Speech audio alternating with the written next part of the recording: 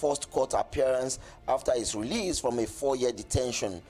The former NSA was detained in spite of the bail granted him on numerous occasions by various courts.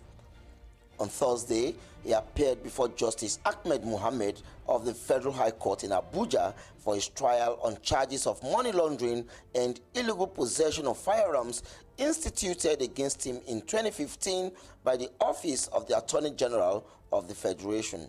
There are 2 separate sets of charges of alleged diversion of funds earmarked for procurement of arms meant for fighting Boko Haram in the Northeast pending against him at the High Court of the Federal Capital Territory in Abuja. But none of the 2 cases has come up since December 24, 2019, when he was released from the custody of the Department of State Services.